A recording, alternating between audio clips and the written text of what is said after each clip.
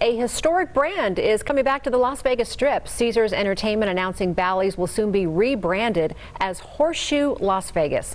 Joe Mueller live outside Bally's with more on the big changes. Joe? We all know the Bally's name, and visitors, when they come to town, they know exactly where it is here on the Las Vegas Strip. Well, soon this popular corner will look a lot different. The Horseshoe brand is coming back. You may remember it from the Binion's Horseshoe in downtown Las Vegas. Construction on the new casino will begin this spring. There will be a multi-million-dollar transformation of Bally's casino floor, a renovated exterior, and new entertainment and food options.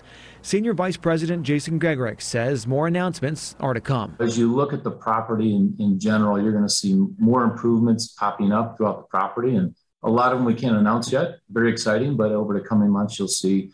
And then as you look at the exterior, a nice refined finish exterior, new signage, the iconic Horseshoe brand. Right now, Bally's employs around 1,000 people. Gregorek says they will be actively hiring throughout the process as well. Some visitors, like Paula Lloyd, were excited to hear the old name. I'll probably maybe stay here just because I want to see what happened.